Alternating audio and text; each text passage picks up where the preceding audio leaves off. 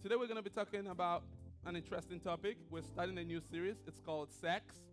Sex, sex, sex. Yes, I know I mentioned sex, and you're going to hear me say that word several more times today, maybe up to 100 times. So you're going to get your year full of the word sex. But I know that that word sex, before now, for some of us, it emotes certain kinds of feelings, right? You hear the word sex and you react to it differently. Sometimes you get a distaste in your mouth, in your mind, like, I don't want to talk about that. For some of us, it just drives us wild. Oh yeah, what about sex, So what we're going to do today is we're going to seek God's heart and seek to find what God is saying concerning sex. It's a very sensitive topic. It's a topic that sometimes, is over sensationalized. Sometimes it's avoided. And we want to seek the balance, a healthy balance, and find what God's heart is about sex. You cannot watch TV. You cannot do anything without seeing sexual innuendos. Some people, the only language they know how to talk is sex. That's all they talk about, right? And you can see that sex controls their very existence. It controls everything, the way they think, the way they process information, everything. That's unhealthy. On the other hand, we see that some people don't want to talk about it. They want to avoid it, but yet they still do it, So let's just say, you know what, Holy Spirit, why don't you tell us what you want us to know about sex? That's our goal, to say, God, just help us see your heart concerning this thing that you have created. And a good place to start is to really go back to the person who designed sex. Go back to God. What is God's heart for sex? God designed it. He designed it for a reason.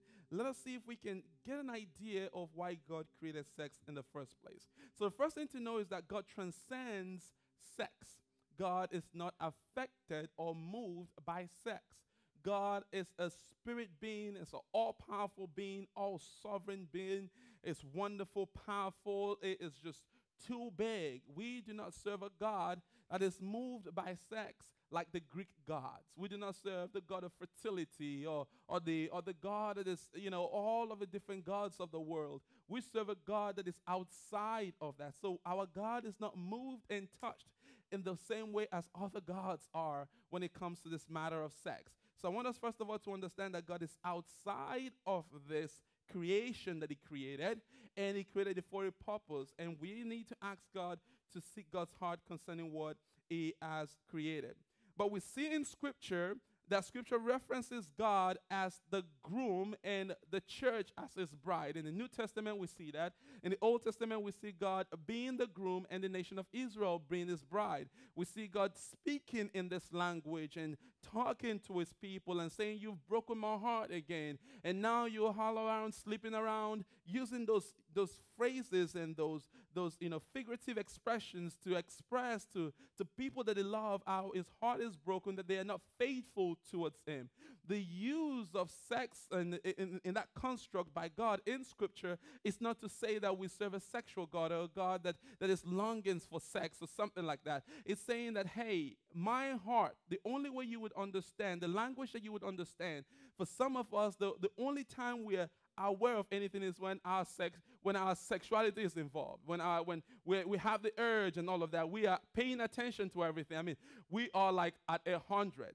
God is saying that same feeling you feel, that longing that you feel, that thing, that thirst, that thing that you feel, that's how I feel towards you spiritually. And so it's a figurative expression to help us understand God's depth of love and God's search for our hearts.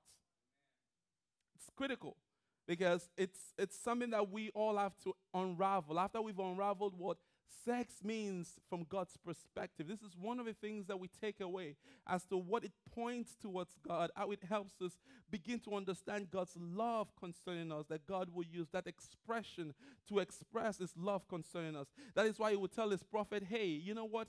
To show the nation of Israel what I mean, I want you to go get married to an harlot. I want you to go marry somebody who is a prostitute, right? And then bring her to your house. God is helping you understand how sensitive this is. For men, most of us, man, no matter how crazy you've been in the world, you don't want nobody touching your wife. Am I right about that? It don't matter what you do out there. You don't want nobody touching your wife. God is saying, now you, my prophet, go get a prostitute. I want to show to people how this breaks my heart. So our sexuality and our journey in our sexuality sometimes help us really understand God's heart concerning us. And today I'm not going to tell you what to do or what not to do or whatever. My goal is to just paint a picture of what sex is. Help us see sex from God's perspective. And later on we can talk about when to have sex, who has sex, and all of that. But today I want to just change the paradigm. I want us to just lay aside the concepts that we've had, the preconceptions that we've had, the immediate reactions when we hear that word sex, the image that comes to mind. For some of us, it's a traumatic image because that's how we got introduced to sex. For some of us, it is a pleasant one, but now our heart is broken. For some of us, it brings feelings of shame and pain and all of that. I just want us to lay all of that aside and just say, God, what is your perspective about this topic? What do you have to tell us about sex? And then we can move on from there. So God created a diversity of beings. God created man and woman. He created sexes, male and female. And then he created sex as a tool, as a mechanism, as a magical experience to kind of bring this man and woman together in unity, to conjoin, to experience a deeper level of awareness of one another, a deeper level of connection that nothing else can give you except that mechanism that God created. And so God was intentional when he did it. So sex, to start with, is a gift. Sex is a gift. And I know that for some of us, when I say sex is a gift, what comes to mind is it's a terrible gift. Yes, but sex right now, God is going to help reframe our mindset. Sex is a gift from God. Sex is not coincidental. It is not accidental. It didn't happen by chance. Sex is architectured, it's planned, it's designed by your maker. He planned it for a purpose. So sex is a gift that God gives to us.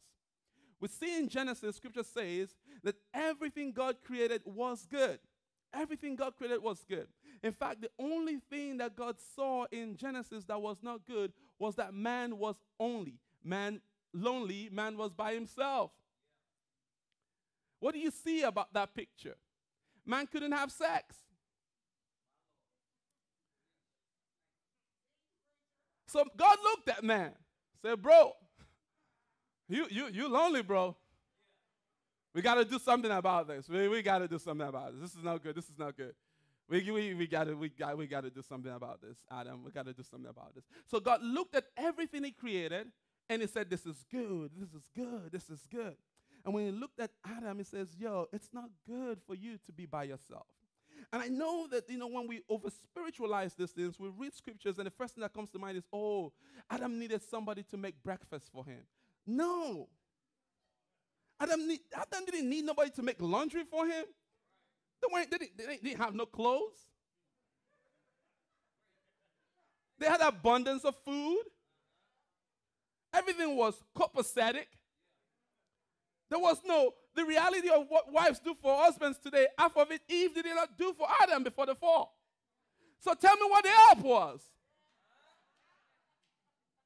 Tell me what the help was. God said, Adam, you need help. You need some help in your life, and I'm going to arrange that help for you. But tell me what the help is. And so we got to be frank, we got to be open about this matters. We got to say, God, what did you mean about help? I know it has to do with emotional balance, emotional support. I know it has to do with spiritual support so that they can both serve God. I understand that. But I also know that it has to do with sexual fulfillment. Amen. Somebody say amen in the church. So part of God's plan, the gift, was to create a system where Adam and Eve could be fulfilled with one another. They could help each other out. Only married people need help, God. Single people, you don't need that kind of help. Jesus is your help. He is your helper. Somebody say amen. Amen.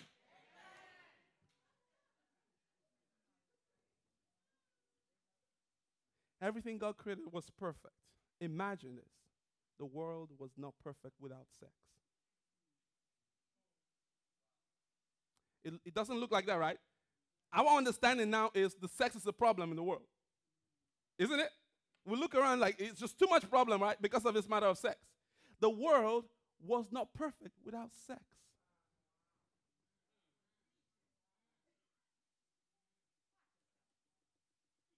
So the problem is not sex. The problem is what we have done with sex. Holy Spirit, help us. Help me, help me. So man needed a helper. Scripture says, I will make him a helper fit for him. So God created man and woman. He created the sexes, and he gave them this gift of sex so that mankind can find fulfillment in each other, male and female. So sex is intentional. It's God's plan, and it has specific functions. There is a reason or reasons why God created sex, and you have to know those reasons. And today we're going to look at some of these benefits, some of the reasons why God created sex, so that we can, when we start thinking about sex, before you even think about whether or not you should have sex, when you see sex, you understand what sex is meant for from God's perspective. From God's perspective. So sex is a gift. Everybody needs to understand that it's a gift of God to us. It's a gift that you receive when you get married. You know, some gifts it's based on time. I got my kids, you know, we're talking about, okay, what kind of car they're going to drive when they get to 17 or 18 when they start driving. I said, I'm going to go get you a $2,000 car. A car that you can hear the engine drive when you hear the noise. You know, it's time for you to change oil. Oil change. You know, teach you some lessons. So there are some gifts that you tie to time periods. Sex is a gift, but it's not one that you unwrap before you marry. It's a gift that is scheduled for a particular time of your life. And you get it within marriage. You open that gift on your marriage day, on the day you get married, marriage day. So you open that gift. So I want us to begin to reframe what our ideas of sex is. Now, sex is also intimate. Sex is intimate. Sex is intimate. We're seeing too much. It's just too much. We need to begin to understand that sex is intimate. And for us, I think for a lot of us, yeah, it's not a problem. But the world today is just, we have experiencing deviations from God's word. You know, everybody wants to show up and show out and show everything out. But sex, your sexuality, your body, should be an intimate thing. Your sexual experience should be intimate. The only person who should be able to see you, and the word intimacy, I like the way it sounds when it's pronounced in the dictionary, it's intimacy. Into me you see. It's not into me you see, intimacy, which means into me you see. I heard somebody say that, and it just stuck with me since I heard them say that. And it just gives an impression that when you have sex with somebody, they see your innermost parts. They see who you really are. There's nothing about you again.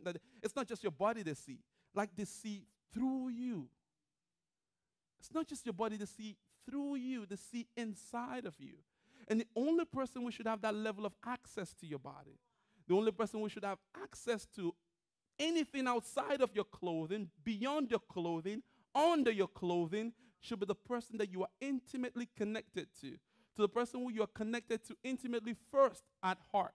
So the person should know your heart, fully know the person you are before they even discover your body. I know the world has flipped it the other way. Now people discover everything there is to discover about your body before they get to know who you really are. But that's not the way God designed it. The person has to know you first, externally, know your heart before they have access to your body. So sex is intimate. It is a co-joining. It's an activity between two people that they have privately, in covenant, discreetly, sacredly. It's a beautiful thing, but it ought to be intimate expression of love between two people. And sex also leads to full knowledge, full disclosure. If you have sex with somebody, you've given them full disclosure of your life. I mean, full disclosure. Knowledge is not just cognitive, but always experiential and deeply personal. And sexual intercourse is never just physiological, but always involves mystery. And it touches the whole person. Your entire being is involved when you have sex. And sometimes we don't teach this enough. People don't even know that. Just thinking, I'm just trying to cool off. I'm just trying to have a good time. No, you are connecting yourself in multiple layers with somebody else, physiologically, spiritually, emotionally, psychologically. And some of you have got some bad habits that you just don't know where it came from. You got connected with somebody who got a strong spirit of...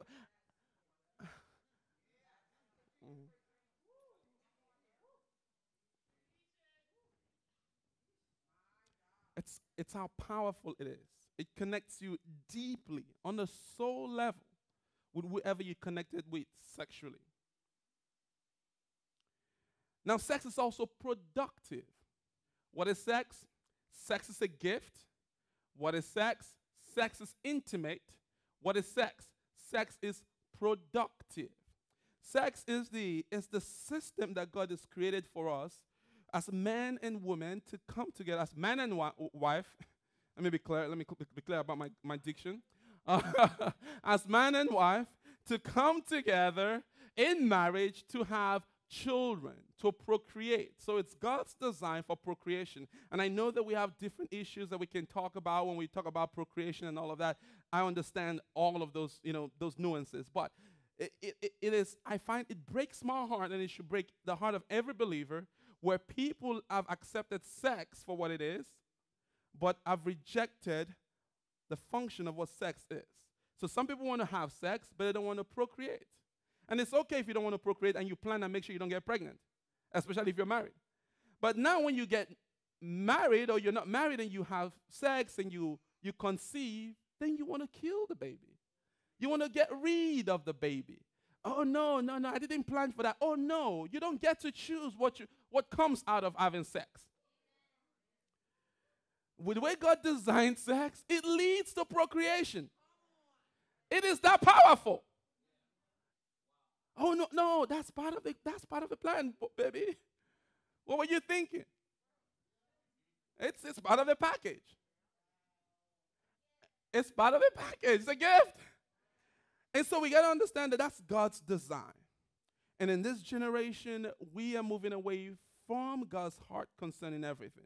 We just want to take the pleasure out of everything and leave the responsibility. We just want to sap the thing that just feeds our flesh and leave the discipline and the responsibility and the sacrifice and the work of love and the tough places. We just want to leave all of that. Just take the 2 minutes, 3 minutes here, 5 minutes. For some people, an hour, God help you. But you just want to take that. We just want to take those and leave the lifelong responsibility of raising children and increasing the glory of God in the whole earth. Sex is productive. So for young people, if you're not ready to raise children, please don't have sex.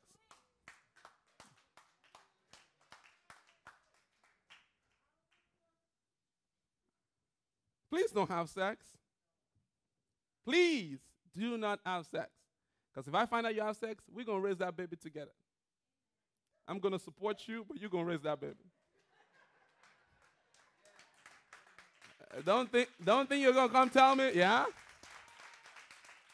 Don't think you're going to come tell me, Pastor, you cry, I will give you the biggest hug in the world. I know it's hard, but we're going to raise this child. It is the consequence of an action. You make that decision, you stick with that decision.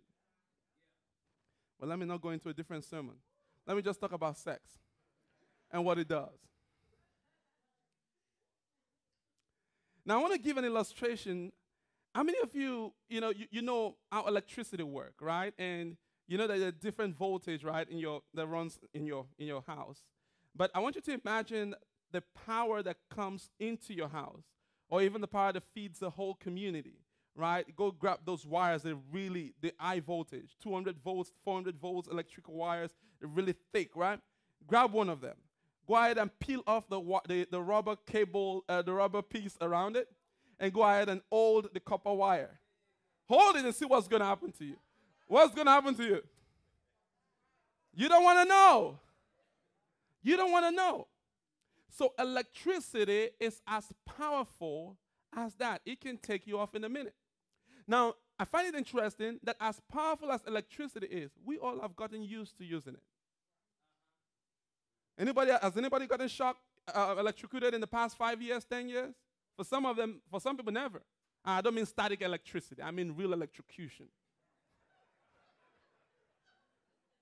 I don't think any of us have been electrocuted, at least in the past 5 years.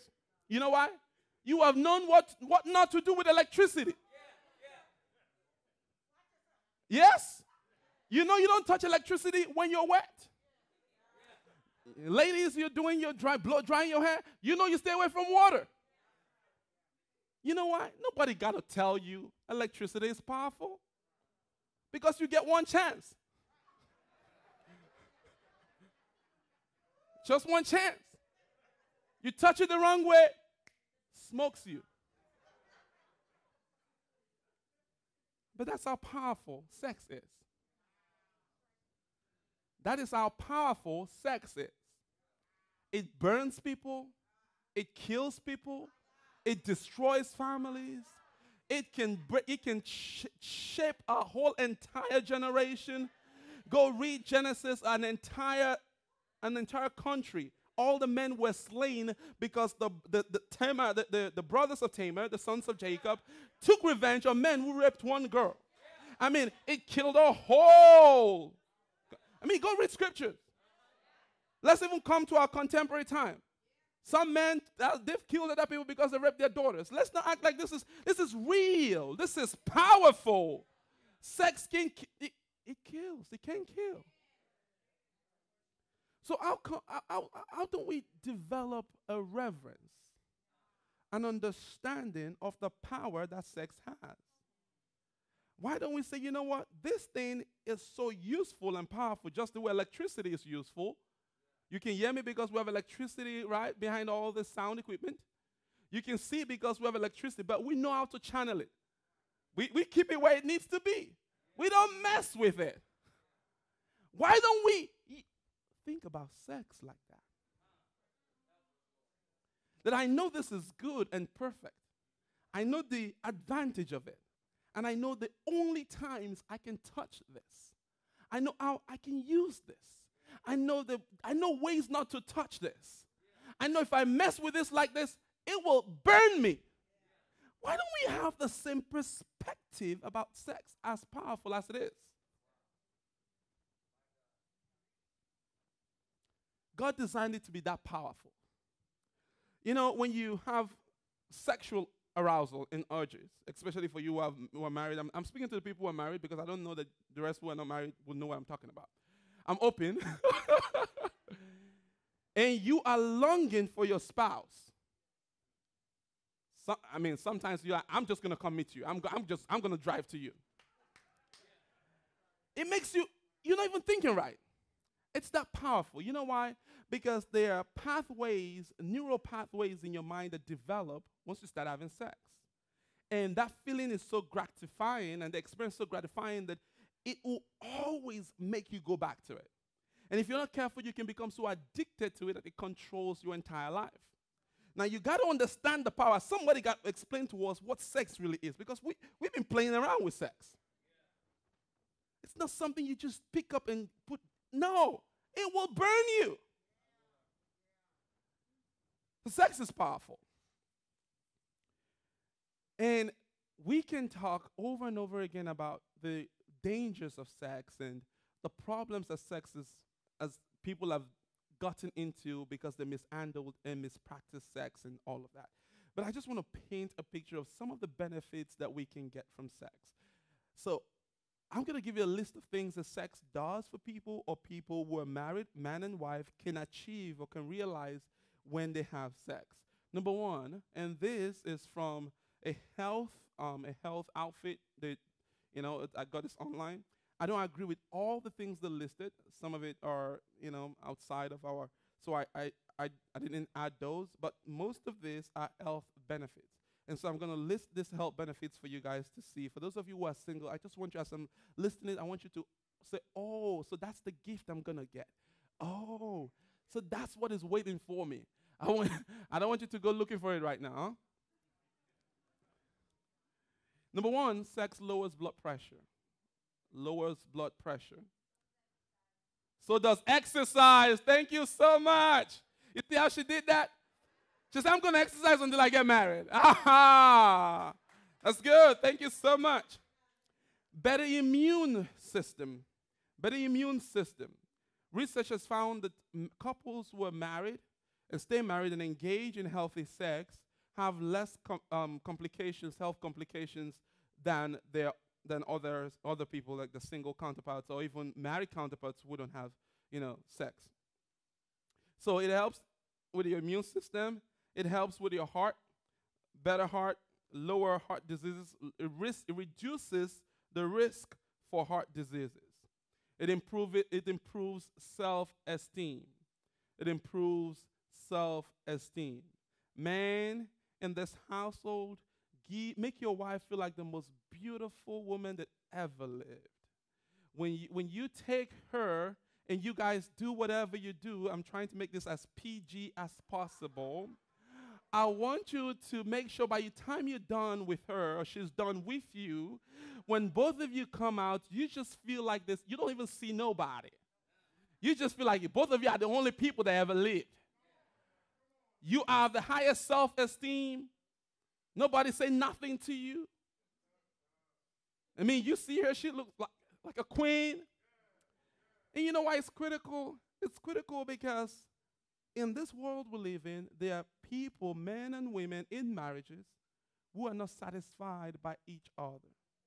Who are looking everywhere else for affirmation, looking everywhere else for self-esteem because they have not felt the love and the fulfillment that real, true sex ought to bring in a marriage. Why do you think that it was Adam, after Adam saw his wife, he said, this is bone of my bone and flesh of my flesh. You got to make your wife feel like she's flesh of your flesh and bone of your bones. It's critical because we live in a time where self-esteem is eroding fast. And we look and compare ourselves with all the images that flood our eye gates on TV and social media, and everybody's trying to paint a picture that's not accurate of themselves. And we think that's what love is, or that's what self-realization is. And women are so hard trying to look like Beyonce. I'm just going to mention a name out there. And the guys are out there trying to look at one one person. Like, come on, guys. When you have sex in the godly system of marriage, both parties ought to grow in self-esteem. Self-esteem. So sex also helps decrease depression and anxiety. Sex can be an immediate natural painkiller. Somebody say amen. I meant the married man. It's an effective painkiller. When you have sex, the hormones that are released in your body, it just helps soothe your pains. If you're single and you have pains, the Lord is your healer.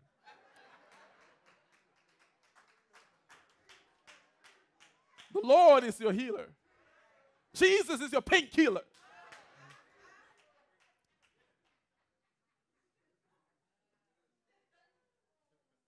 But it's a gift. Trying to paint this picture. Maybe you'll be able to wait long enough to have this perfect gift if you understand exactly what that gift is composed of. Painkiller. Better sleep. Better sleep. You get knocked out. And you just sleep.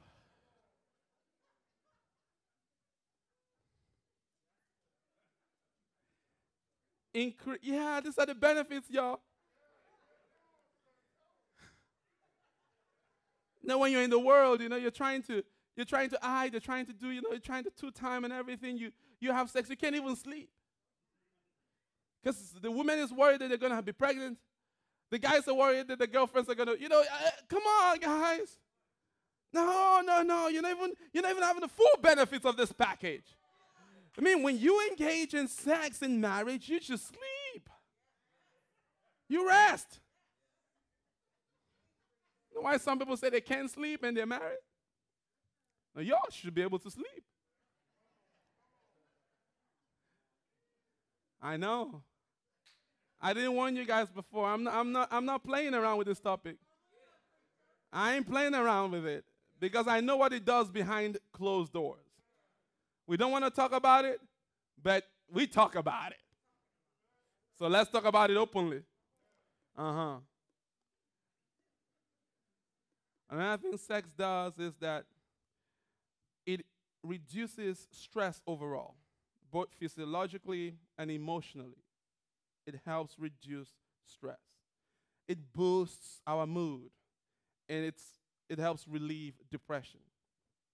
Sex also it motivates us and gives us this sense of duty to just please our partner. I made a joke. I'm like, when you have good sex with your spouse, the things that they asked you to do before that you said no, all of a sudden, they're not reminding you. You're like, I'm going to do this. Babe, I'm going to do this. Before you had sex, they said, can you sweep the kitchen area? You said, no, babe, I'm tired. You guys have sex, you're like, girl, I'm sweeping the whole house. I'm sweeping the kitchen, the bedroom. What do you want me to do? I'm making dinner.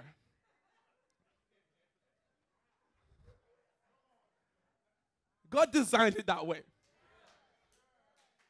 Because God knows or knew that there are times when Adam don't want to do something. And y'all are laughing. There are times when I just want to chill on the couch. But when that happens in the context that God designed it, you just gain inspiration. You become very dutiful.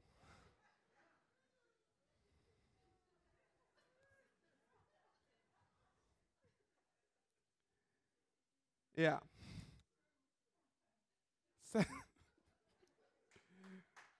Sex makes babies. That's the advantage. And it creates fulfillment in seeing what God can do through you. I know just looking at my kids sometimes, I just pause and I'm like, that person came out of me, you know? Just look at them. That's a part of me. You know? Sex leads to that. Because I don't know how you're going to do that without sex. And I'm trying to make this light as possible. But I want you guys to make sure you're listening to everything I'm saying. Don't get carried away now. Sex helps with reproduction, procreation to fulfill God's will for mankind. Sex meets mankind's need for affection. Wives give affection to their husband, and husband gives affection to their wives. It leads to pleasure. It leads to pleasure. Sex should lead to pleasure, full delight in your spouse. Sex should be a source of delight and fulfillment. Proverbs 5:19 says this. It says, as a loving deer and a graceful doe, let her breasts satisfy you at all times, and always be enraptured with her love. Did we say with their love there? With whose love? Her love. Just one person that will fully captivate you, fully engross you. The only destination in your GPS is your spouse. Like you have nowhere else to go to. And that's what sex helps us achieve in marriage. Sex also helps reduce sex drive. And sometimes some people get married, but they don't have a healthy communication, they have relationship problems. And so that leads to not having sex. But when they do not have sex, it leads to other problems because there's sex drive that needs to be catered to. And then that leads to people being unfaithful outside of marriage. So it is critical that we understand that once you start having healthy sex within the context of marriage, you need to understand that there is a duty to help the other person stay faithful by having sex in marriage. It's the word of God. We're going to see it in scripture. I don't want you to think I'm just giving you human knowledge. We're going to find it in scripture. So with all these benefits that we've listed, about all the benefits that we can have with sex, from sex, right? Why do we still have this natural aversion for it sometimes? Sometimes why do we have this unhealthy appetite for it? That means we just use it anyway. We do not recognize how powerful it can be, and sometimes we get hurt. Why have we mismanaged it? The problem is not the power of sex. The problem is not the benefits of sex. The problem is power of sin. And sin is when we do anything outside of the will of God. That's a very simple, simplistic definition for sin. That would help you understand that anything you do outside the plan of God, the design of God, the heart of God, you are walking in sin. Sometimes the only time, we kind of, our minds perk up when we hear somebody commit adultery. Oh, they sinned. I'm like, you don't even know what sin is. That's just the result of a bigger, deeper issue. And that should be frowned upon, yes. But if you know how you are sinful, sitting down there, condemning that person, it will change your perspective, your whole perspective. And so we need to understand that anything we do outside of the confines of how God has designed a thing, it leads to sin. It can be sin. So the problem with sex and the problem with the abuse of sex, it's not that it is not good. It's not that it is not powerful. It's not that it's not useful. That's not the problem. The problem is sin has overtaken sex. So we got to redefine what sex is. We got to look at it from God's perspective as a beautiful thing that God created. And to say, God, how can you help us use this tool that you have designed to please you? How can we use this communion, this fellowship, this encounter, this experience? How can we do it and please you? If you can honestly ask God that question and do what God tells you, you won't have problem with half of what we're talking about. Fornication, adultery, pornography, all of that are just the secondary.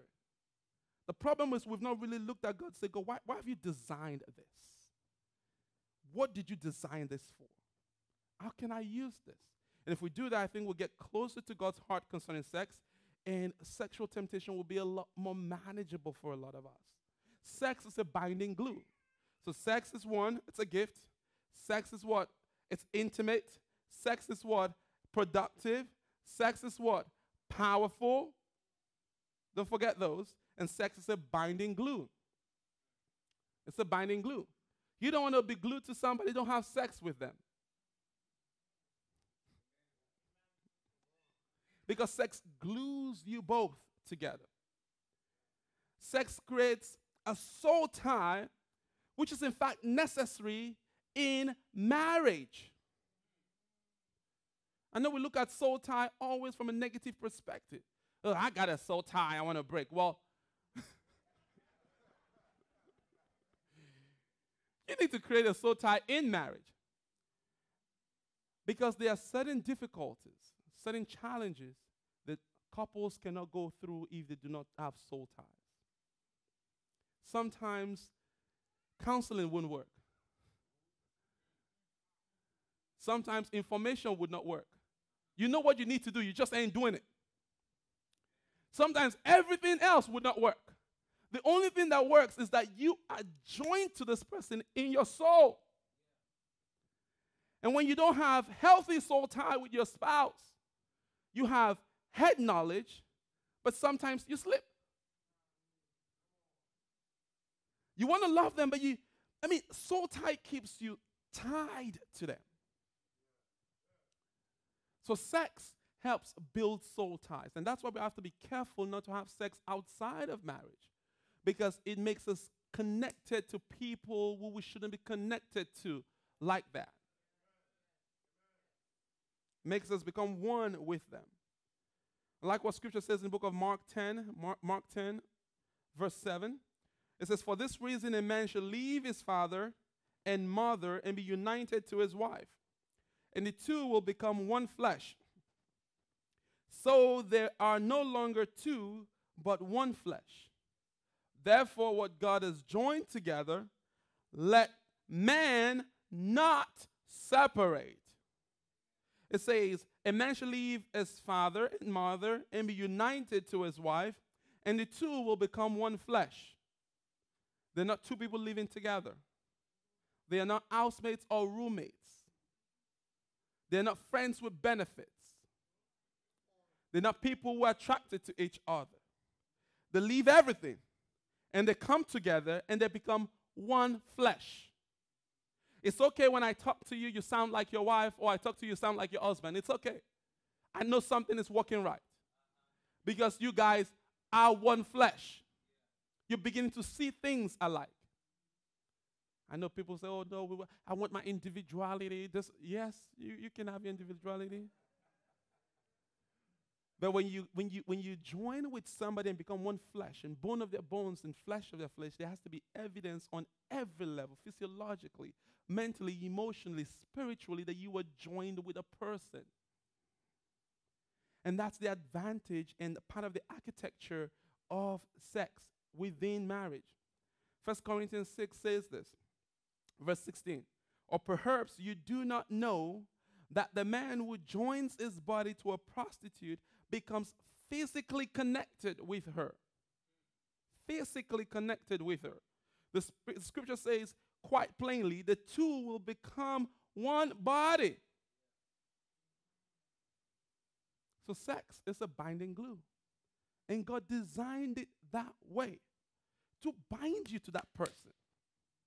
So don't think we can have casual sex and just move on. Don't think you can, no. There's a part of you that is connected to that person forever. There's a part of that person that is connected to you forever.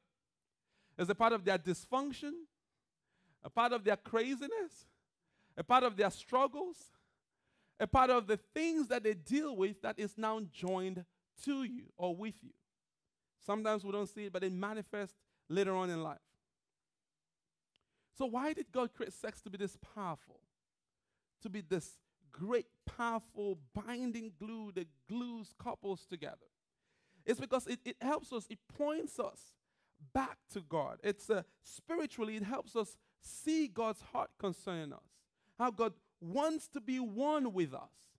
John 14:20 says this, "And on that day you will know that I am in my Father, and you are in me, and I in you." I mean, you see the level of closeness that God is talking about here. God doesn't want to have a people that just comes to worship him from a distance. He doesn't just want to have a people who are far away and just acknowledge God with a wave. He wants people that he can live in them and they in him, and he can say we are inseparable, we are so connected. And if you understand sex in the right context and you meditate upon what it does to you physiologically, mentally, spiritually, you can begin to understand the union that God craves with us. To be one with him, to be connected with him. That is one reason God has created sex. And that's one thing that we can glean from when we think about sex.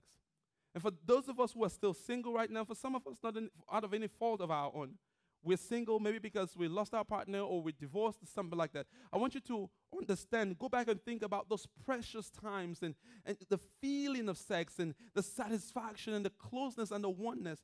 I want you to understand that that is the same way God wants you to be one with him. And that will keep you all busy, young single people. Keep you all busy for a little bit. Sex builds mutual submission. Mutual submission. The gift of sex was not created for one party alone. It wasn't created for the man alone. I've heard the saying, we live in a man's world.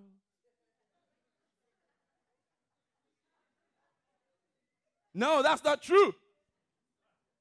We live in a world of men and women.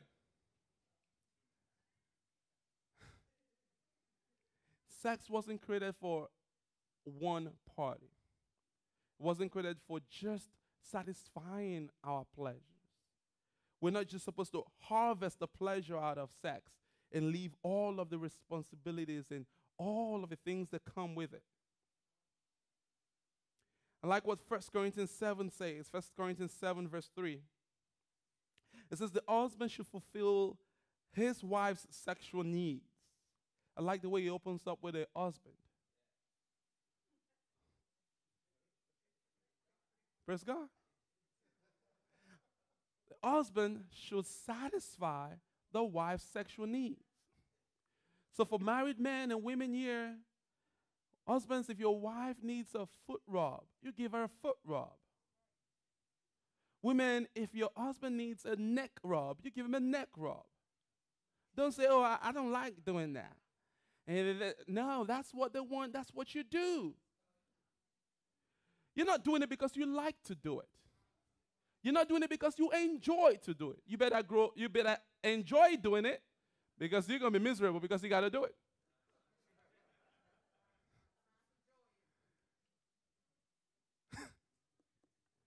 And yet people, I don't like doing that. I say, you better watch what you like or don't like. You better have an open mind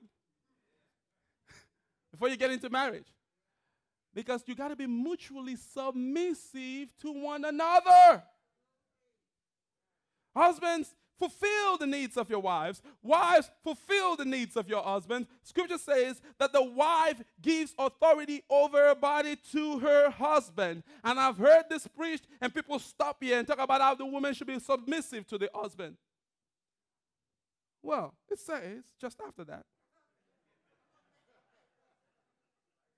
And husband gives authority over his body to his wife.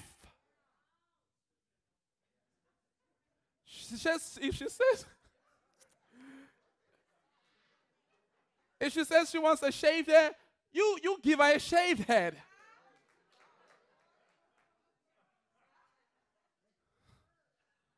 She says she wants you ripped up, all looking all buffy. You go to the gym and you work out.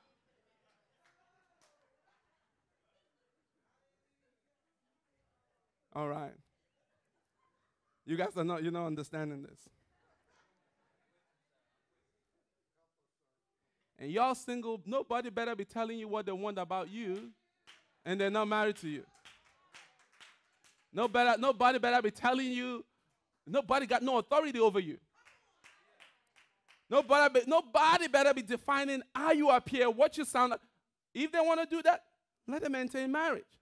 And we can start talking about mutual submission. Do not submit to anybody who is not married to you. Like that, sexually. Scripture says in verse 5, do not deprive each other of sexual relations unless you both agree to refrain from sexual intimacy for a limited time so that you can give yourselves more completely to prayer, and afterward you should come together again so that Satan would not be able to tempt you because of your lack of self-control. But what does this teach us? Mutual submission. Being there to serve our spouse. Helping them achieve sexual fulfillment. What else does that do for us? That helps us understand the desire of submission that God wants us to have with Him. That level of submission, if you're really faithful to your spouse and you really meet your spouse's needs, you're going to understand what God is talking about being submissive to Him. Because there's times when you don't want to eat something, you eat it because they want to eat it. I know you all are not that submissive in this world. You know why we're not that submissive? Partly because we got too many resources. Like you buy your own thing, I buy my own thing. You do your own thing, I do my own thing. I'm like, no. You want us to do that? We're going to do that today. I don't enjoy eating tacos, but I'll eat tacos for you. Can somebody be that submissive? No, because in this generation, we want what we want, when we want it, how we want it. No more sacrifice. Oh, there's nothing wrong. You can order your own food. No. I want us to eat this today. I know that's crazy. That's not part of the message. Something like that's a little too much. But that's part of how I learned submission. I'm just going to be like, you know what? It's not my thing. You want to do it? I'll do it. For you, I'll do it. For you, I'll go. For you, we'll eat it. We'll start it. For you, I'll do it. But some of us would not. Say, no, we're going to meet. I'm going to go here, you're going to go there, we're going to meet. No. Learn mutual submission. Mutual submission. So this teaches us how to be submissive to God, God's nature and Jesus Christ's nature. I want to point us to Scripture, what Scripture says in the book of Psalms 42, verse 1. Scripture says that, as a deer pants for the streams of water, so my soul longs after you. Oh God, my soul thirsts for God, the living God. When shall I come and appear in God's presence? Oh my God. David, well, that's why he had problems with women, by the way. It's just too passionate. It's too passionate. But I find men in this generation, no passion at all. No passion. We're worshiping God. Yeah. Where your passion at? Can you say, God, my soul longs after you? The women don't know this, but the men know what I'm talking about. When you're longing for your wife, or you're longing for your spouse, you know how it feels, right? Do you long after God? Not in that way. We have to be careful how I phrase this, because sometimes people's minds are all crazy. But that level of passion, desire for God, it's lacking in this generation. David says, my soul longs for you. When you have sex in the right context, and you understand what it does to your mind, to your body, you can begin to feel, you can resonate, and you can see how you long for God's presence. It has to point us back to how God desires us in relationship. That communion, that connectivity with God is something that is lacking in this generation, and God wants to restore that. God wants to re-engage our minds. Singles, young people, you can still seek after God like this. You can seek after God with this reckless abandonment. Like, God, my soul longs for you. I desire to know you. I just love God crazy. You know, you can't even talk when you talk about God, because I know it's not in this generation anymore. We have so many things that meet our appetites. We have so many places that we go to satisfy our longings. You feel some sort of way. You just go into private, you pick up your mobile phone or whatever, and you meet that need. You lose all the passion that should be conserved for God.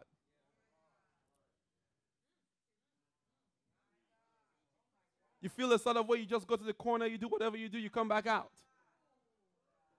You cannot sit in this place where you feel the passion in your bones and you're just like, God, I'm going to pour this out before you.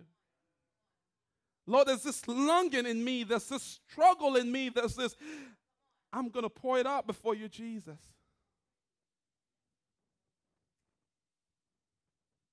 We sang beautifully earlier on.